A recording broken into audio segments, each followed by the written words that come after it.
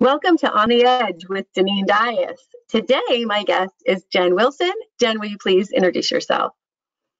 Well, I sure will, Deneen. I'm glad to be here, first of all, so thanks for inviting me in. I'm Jennifer Wilson, Convergence Coaching. I'm co-founder and partner of this 22-year-old business. It's completely virtual, completely flexible. All of our assets in the cloud back when there was dial-up and it wasn't called the cloud. It was very inefficient. Open PTO for 22 years, also unlimited PTO. And we are a leadership and management consulting firm. We focus only on the accounting space. And I'm just thrilled to be here with you and Botkeeper today. Thank you. Well, so Jen, I've known you for years, and I've had the great pleasure to be able to see you speak for years at lots of conferences. And so I appreciate you spending time talking to me today, because what you focus on is the number one biggest issue facing firms. Now, I should say it's been the number one biggest issue facing firms for several years, which is talent. But this year, you and I were just talking, tell us what you're seeing. Like, I'll let people hear from you. Like, this is your expertise. So please, what are you seeing this year that's so drastically different than the years prior? Well, first, I have to tell you, Deneen, that while firms will list talent as the number one challenge or issue they're facing now, and AICPA PCPS survey that was definitely number one in almost every single size category. In my opinion, talent should always be number one. Yeah. I care deeply about clients and quality service and innovation and a whole bunch of other things. I love marketing and I love technology. I love it all, but it all starts with talent. If you don't have the right team, you don't have anything else. And so, sometimes firms act like this is like the strategy of the minute or something, and that's not exactly the way to have an awesome talent forward firm. Second, though, yes, talent has never been more challenging than it is right now, and for a whole host of reasons. Number one, obvious reason, the pandemic, totally different ball game in all respects. It's taken our eye off the ball a little bit on the talent management side, the HR side, because our HR people and our management inside firms have been focused on really HR policy and remote policy, and almost like school nurses a little bit, having to, get involved in people's positive tests, contact tracing, depending on their state laws, really like having a very different job than they had 2 years ago. And they're still in it, especially with these federal guidelines. And so our talent management and focus on retention programs, learning and development programs, recruiting, all those things have been a little bit like the second job, not the day job anymore for a lot of HR people. So that's one reason. Second, 700,000 people have died, and it's caused a whole bunch of us to assess. And because we could work remotely, a lot of people like you relocated. We've shifted. We've been working from home. We've enjoyed no commute, and we've got hours of our time back and things like that. And so as the world begins to contemplate post-pandemic reality, what's ending up happening is a lot of talent are thinking, hey, my firm's starting to give signals that they're going to go back to something. They think we're going to change and go back to the way it used to be. And I have no interest in that. Right. And then a lot of firms woke up to, hey, I can recruit people from anywhere. If we can work remotely, I can do borderless reach. So what's happened is this big shift in talent. People are moving. It's a mobile group, and they're calling it the Great Resignation or the Big Quit. The big, mix up or shifting of talent. But I think people feel very untethered right now. And so that is, that just puts firm leaders in a kind of a precarious position. They are. Well, and I saw you talk recently, and your presentation was titled, "What Got You Here Is Not Going to Get You There." And that title in itself, I think, is so spot on. And a couple things you just said is, I think a lot of firms are like, when we get back to normal, well, no. Like, the world has changed. The pandemic has caused us all to pause and really think about, like, what are we doing? What do we want to do in a different way? And I heard recently that 70% of the talent leaving firms are not going to another firm, which is scary.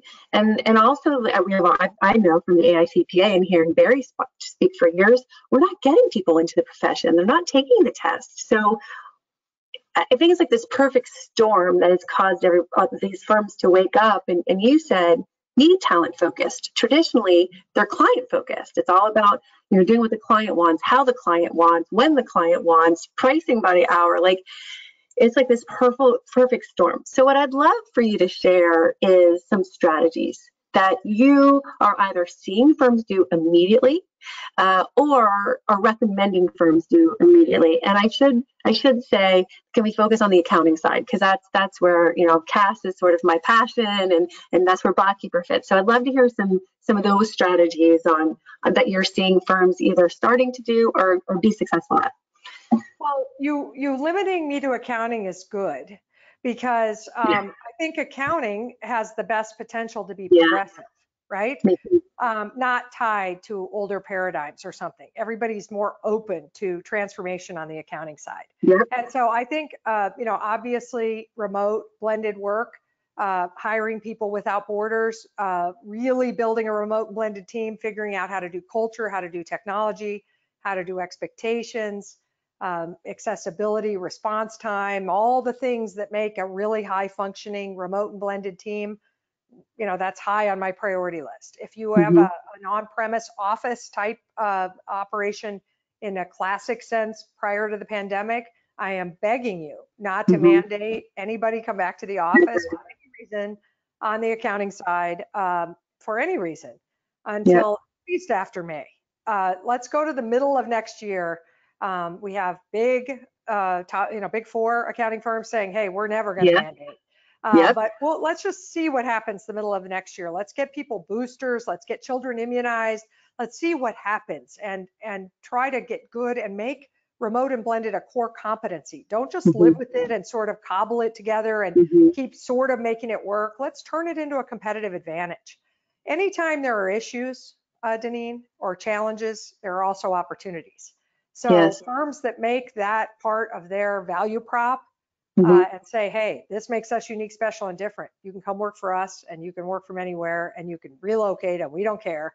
I think that's a wonderful selling message. Botkeeper, that was a draw for me because Botkeeper is like, we just want top talent. We don't care where you live. You can live in Alaska. We just want top talent, and we want talent that understands firms. And I was attracted to that.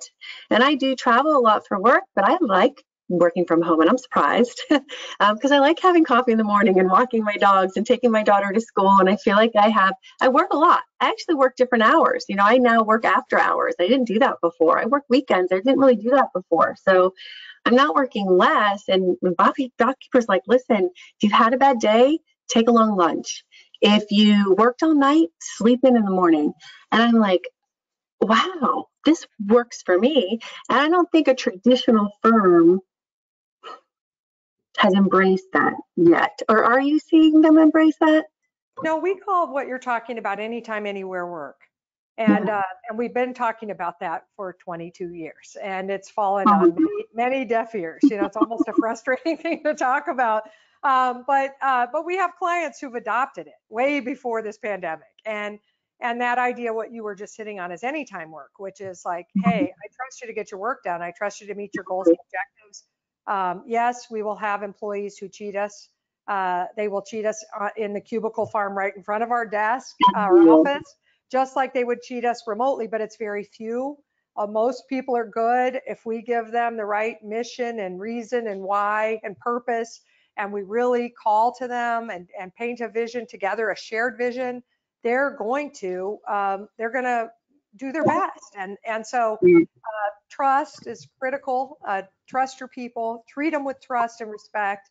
And if they have to have a doctor's appointment, that's why we did open PTO. I wasn't going to nickel and dime people.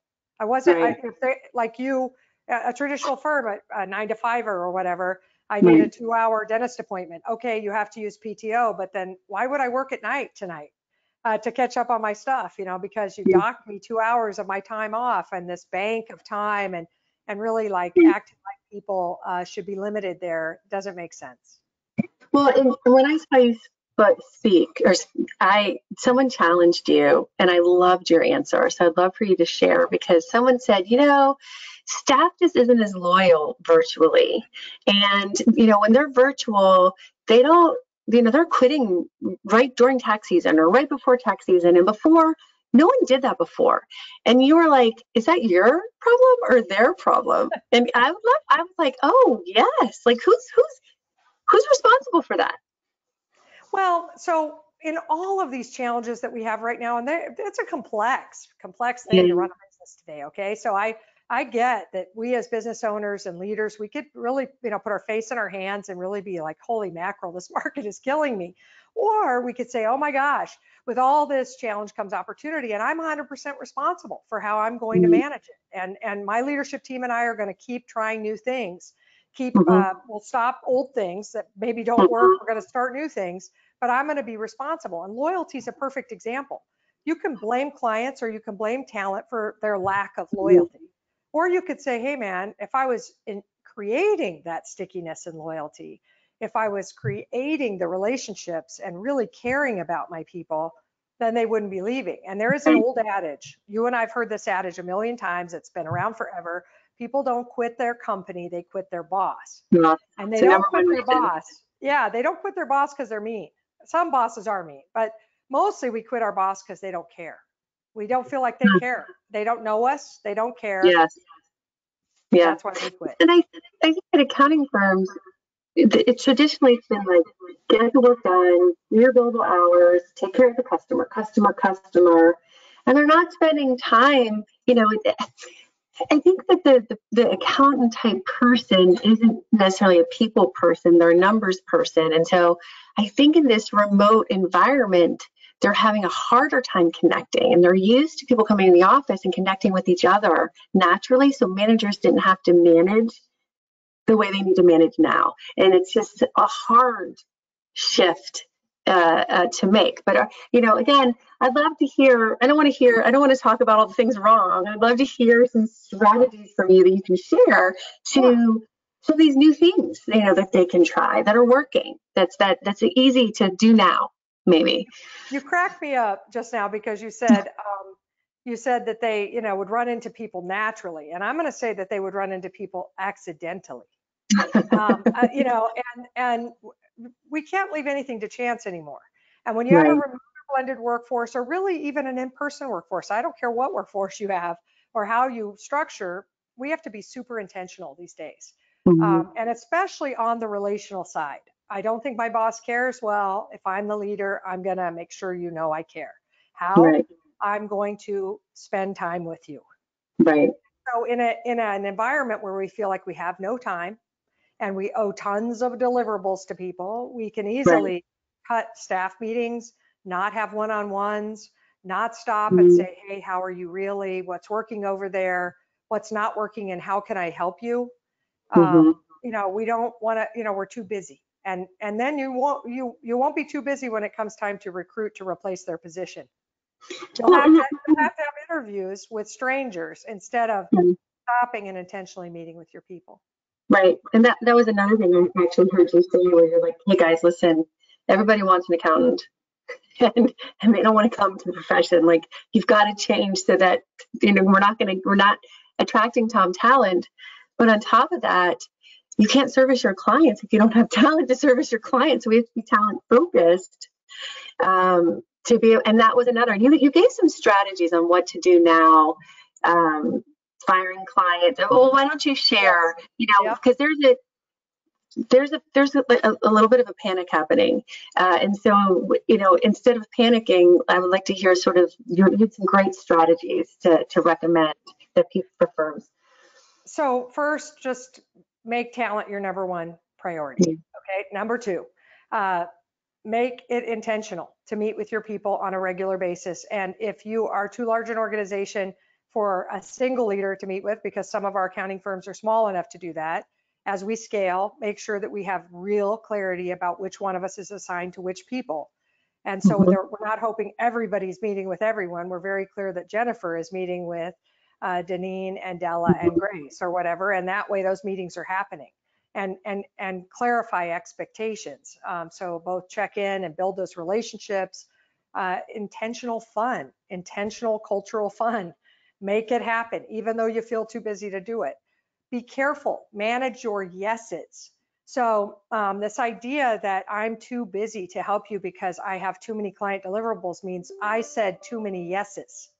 And so we have to reprioritize, and we will have to say more no's, more no's. And we'll have to also consider getting rid of or cutting some of the yeses, which means culling clients and not renewing clients, and really looking hard at right sizing our capacity. Deneen, I was in a room full of tax partners yesterday, a big room full of tax leaders, and we were talking about motivation and engagement and how to retain people, because people are worried about this. And they went around the rooms and shared all kinds of ideas of how they do spot bonuses, and they give wow notes and appreciation and personal thank yous. And at one point, a man stood up and essentially said, hey, wait a minute, all these are great ideas, but I have an idea. How about we have enough people to do the work? And that means we get rid of some of the work so that the capacity fits, so we don't work our people like dogs relentlessly forever. And that will show them that we care. Yeah, I mean, that's a strategy, and that's a strategy that firms scares them because they're afraid to let clients go. They're afraid to let wrong clients go. Those wrong clients are a drain on everything, resources, emotions. But that's not just been the way. And I think that's a huge, we could talk about that for hours. Like, you probably have a session just on how to right size, right fit, and the impact that it has on your people to say, hey, listen, I'm listening to you. I do not like the way that customer talked to you, and I do not like the expectations that they have. And so we're going to let that customer go. I think the loyalty that I would have if I was a staff accountant, it would go far. It would go really far, but it's a really hard thing to do for especially firms. Well, and I wrote an article for the Journal of Accountancy. It was published 2 weeks ago. You could find it. You can include it in your links for resources if you want, but also people could just Google it. It's about right sizing or culling your client base. Now is the time to fire clients, and it's a seller's market for accounting services. Accounting resources are scarce. Your clients cannot find them either, and they can't keep them. They don't know how to train them. They don't know how to keep them. They'd rather have you do it. They just want to outsource their accounting to you. And so we could sell outsourced accounting all day long. And that means that we don't have to put up with clients who treat us poorly, don't pay, slow pay, or nickel and dime us, don't value us. And also, we can right size the client base or the client projects to fit our current capacity, then recruit more people, and then sell more clients. So that we can give our people hope. When you start to cut clients, when you're overwhelmed, your staff think, uh-oh, my leaders get it. They're onto it. They care about me. They care enough to do something hard and scary to help kind of ease and balance our workload so that we can have real lives. And when you give your people those kind of signals, when you're willing to try scary things to help elevate their lives, their loyalty deepens. Right. Yeah. Well, and I think, another strategy is not only calling clients, which I do want to read that article, so please share it with us and we will post it. But I also automate. I mean, that's where, especially in the accounting side, like, as I've been talking, and I've been in this CAS space for over 13 years. And the reason I came to Botkeeper is I'm very interested in AI. I think AI is the future, and we are a way firms can get a lift, or at least, people are drowning and trying to get the books done by the 15th. And what I've been learning since I've been here is no one wants to do bookkeeping. No one really wants to do bookkeeping. No one really wants to do bill pay. No one really wants to do payroll. And if the firms don't want to do it, guess what? The clients don't want to do it. So as I've been here and I've been talking to firms, they're turning business away because they're at capacity. So they're saying no to new business. I'm like, well, we are a way you can say yes to the business. You don't have to hire more talent. You can use more technology. And it's like, to your point, there's more businesses than bookkeepers. Businesses can't keep a bookkeeper. Firms can't keep a bookkeeper. And so automate, automate, automate. Technology is an answer.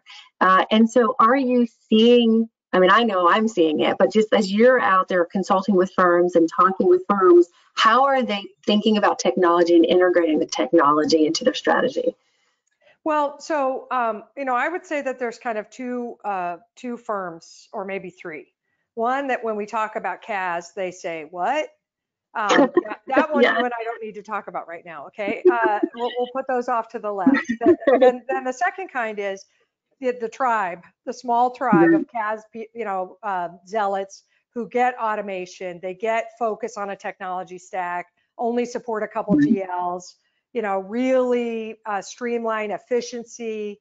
Clients adapt to our way of delivering the service, not we adapt to theirs. Just that whole, the tribe, and it's a small tribe. It's not as big as it needs to be. Then there's a whole nother group of people who are out there trying to do client accounting, or they're doing bookkeeping, or they're still kind of mired in what I'll call the legacy of this service line.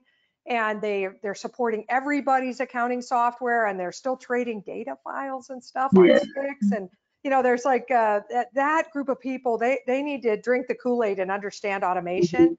A good friend of mine and yours, Samantha Mansfield, who works on our team, wrote a blog on our blog last week that was, okay, everybody keeps saying, where will I find people? And she said, I think we're asking the wrong question in this blog. She said, my question is, what can we automate? Yeah. Not where can I find people? What can we automate? And so I loved that blog. She called it reframing the issue. And it is. And I think we have to do both, of course, so, but it's goofy just to keep trying to throw human resources at something that could be automated. There's no question. Right.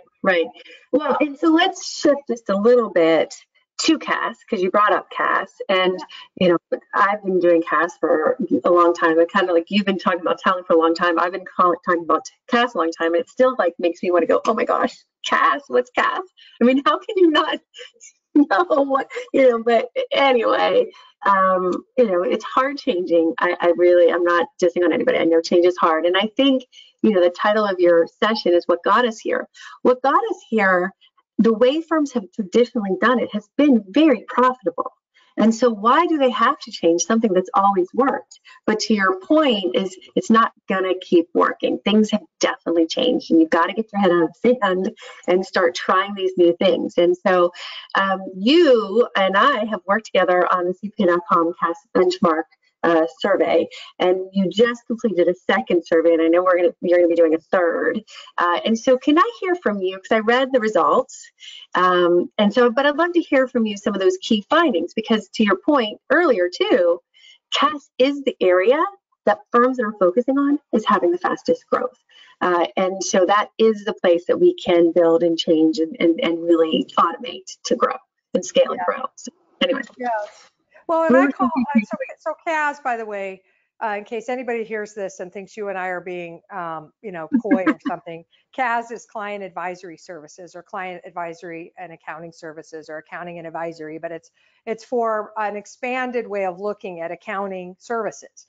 That it's not just transaction processing, it's not just the back end, it's not just a financial statement, it's also a whole set of advisory around it that helps the clients be more successful. It becomes a true business advisor, really getting in there with management and helping them lead better businesses. And a lot of CAS practices, Deneen, were sort of first responders during this pandemic, coming in and really helping. Really, that was one of the findings, really helping clients with PPP loan prep and an ERC credit calculation, employee retention credit calculation, and other things needed to help keep these clients afloat during this terrifically challenging time. And so that's one thing. CAS practices on the whole, 111 firms surveyed in that survey that you mentioned, the AICPA-CPA.com CAS benchmark study. 111 CAS practices participated, and the median of those 111 grew their practice 20% year over year, which is, not only double-digit growth, which is more than most CPA firms and most of the other benchmark studies grew overall, Okay. They grew in single digits, like 6 to 8% on the average, most of the survey showed, and CAS grew at 20 on the median. But they also had margins ranging from like 34 to 40%. And average CPA firm margins in most benchmark studies today are at 30 or under 30%. And so it's a fast growing practice. It's a profitable practice, but not the traditional way where we supported everybody's GL and we let partners price it and they could give it away for free if they wanted. And not that way of running. That's the old kind of legacy bookkeeping after the fact model or something. CAS is run, and it showed that the top performing firms, they support fewer than 3 GLs. They invest more in training. They dedicate resources. If they're part of a CPA firm, they dedicate resources to the accounting group, so they're not sharing them with other groups. Which is another. Can I talk about that? Well, I just want to dig into that. By all means. So I used to go to a lot of the firms that were trying to build CAS, and the CAS leader, not always a partner, or they're half a tax partner, half an audit partner, was trying to, internally educate. And so I would say, let me talk to the partners, let me talk to the managing partner. And I would say to the managing partner, what growth are you seeing in CAS? And they would say, 15, 20% growth. I'm like, what growth are you seeing in tax and audit? 5% in audit, or flat in audit, 5% tax. I'm like, okay, wait. So CAS has had 15 to 20% growth, and you don't have a dedicated leader to CAS? Your fastest growing doesn't have a partner in charge. So when will you put a dedicated partner? I'm like, do you need to have $1 million to dedicate a partner? And then when will you have your second CAS partner? Is it 3 million? And when will you have your third CAS partner? Is it 5 million? And they'd be like, oh. And I don't know why. Like, why do you think? Is it just because it's a new division, or why do you think they're not dedicating resources to this area that everyone's talking about and is bringing in the revenue right now? Well, I've said this for a while, and people don't like to hear it, but this service's legacy doesn't have it doesn't have a positive reputation. It's misunderstood and sort of marginalized. And the perfect example is that we call some of the accountants that deliver the service, if they're non-certified, some firms still call them para-professionals. And the word para, the prefix there of para, means less than or half of. So half a professional or less than professional. So you were a bookkeeper and you weren't certified, so you were less than. Those services were seen as less than. And so when firms decide to start up and really do CAS the way it's supposed to be, it's a consulting service, ladies and gentlemen. It's an advisory service.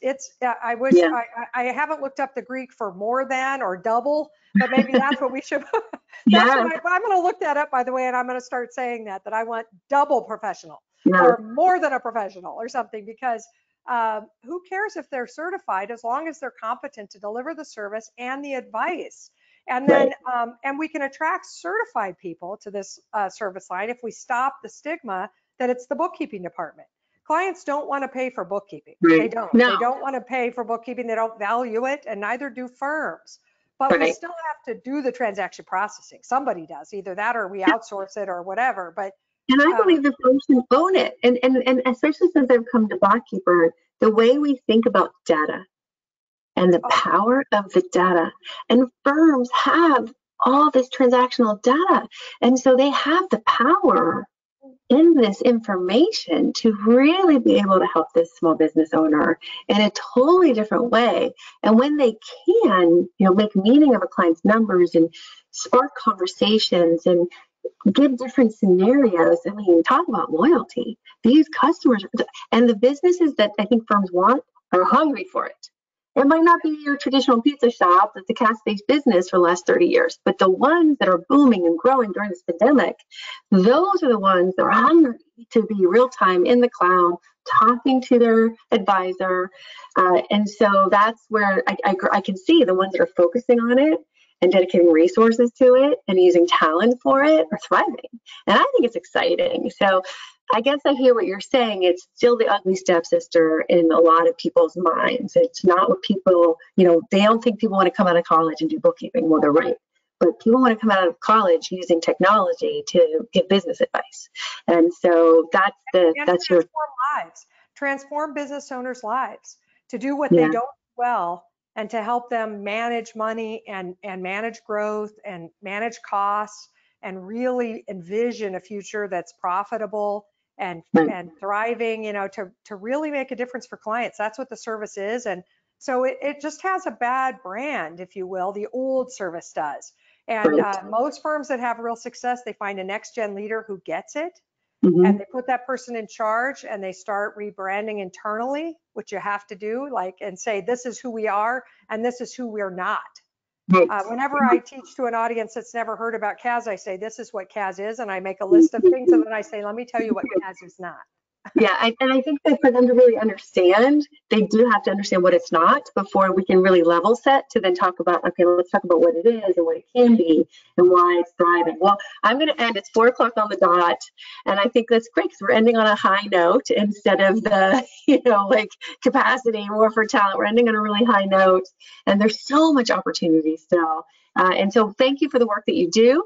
And thank you for your time today. Thanks for inviting me. I appreciate it. Take care. Bye-bye.